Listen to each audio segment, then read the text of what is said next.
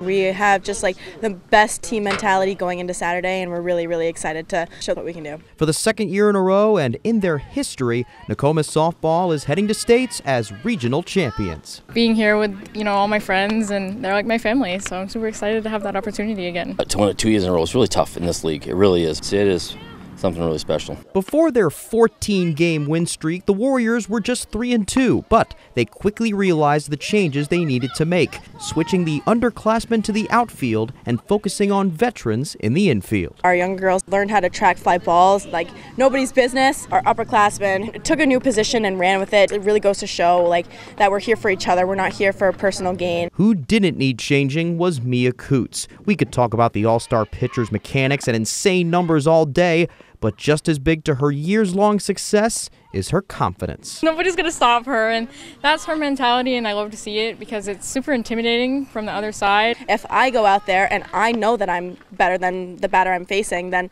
my girls have no fear. I don't care what their stats are. Now the Warriors prepare for South Champs York in a rematch of last year's Class B title game, which they lost, their first loss of that season.